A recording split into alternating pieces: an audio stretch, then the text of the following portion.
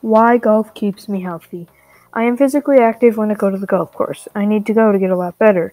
But when I say go to the course, I go to many golf courses, but I go to Portage Lake the most because it is a 5-minute bike ride from my house. To get stronger so I can hit my drives farther, I can go to the weight room and do core workouts like rotations, but before I can get stronger, I need to get better. Also, I signed up for leagues so that I can get tips and tricks from people my age. I already eat a lot of fruits and vegetables, so that is healthy for golf.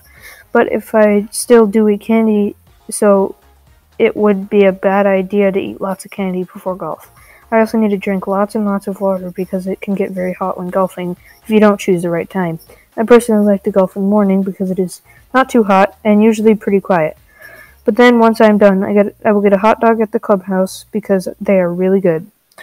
When I do end up experiencing stress, though, like when my sister is trying to get on my nerves, I like to golf.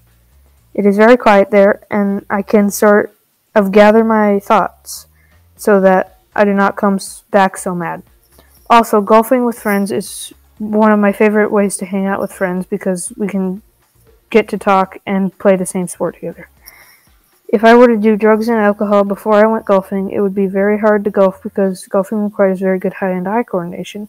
If I were not to have very good hand-eye coordination, I would be losing a lot of balls, which means more money. Probably have lost over 50 balls when I was a kid, but now I lose maybe 20 a season, which is pretty good.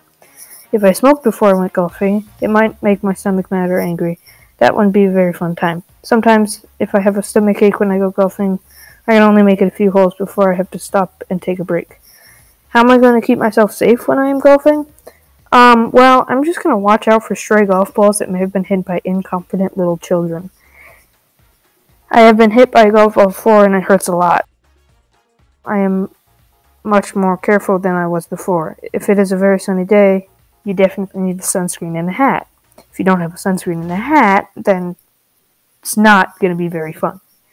I have been sunburned at the course and it's not fun, but a hat helps with all that because it blocks the sun from my eyes and forehead and keeps me from getting burnt. But even with a hat on, you can still get sunburned, so you need to wear sunscreen and bring it on the course so you can continually reapply it.